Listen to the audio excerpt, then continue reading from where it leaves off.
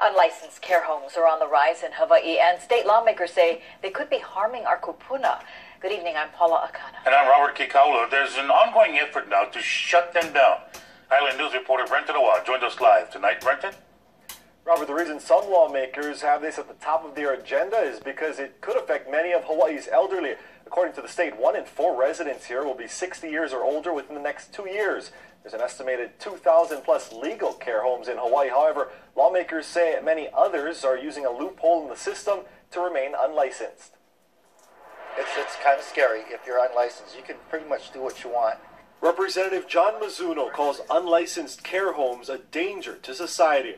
These are people that are just renting houses and filling them with 5, 10, 15 people. They're not licensed. They're providing home care, or they get home care services for them. They pay them a fee, and at the end of the day, they're just making a ton of money. Some of them are also able to avoid inspections. A bill introduced by the representative would change that. It would give the state health department more power to investigate any care facility reported to be operating without a license. It is a problem that goes from financial to healthcare to everything. The state would also be able to fine unlicensed facilities at least $1,000 per day, although we're told that fine could be significantly more depending on the situation.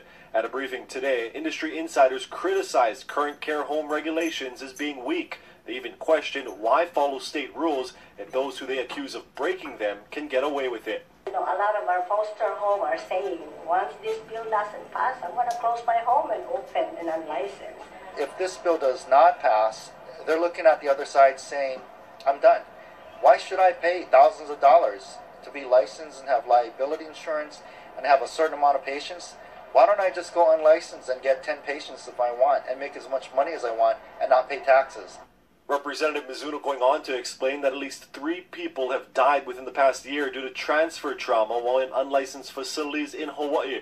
Insiders pointing out some home care agencies lack experience. They do not have any idea about the principles of care.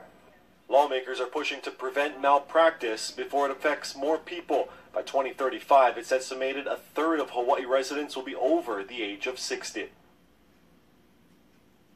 And the bill we referred to in this story has already passed through both the House and the Senate. It now needs to get through conference as a last hurdle before potentially being sent to the governor for his signature. Live in studio.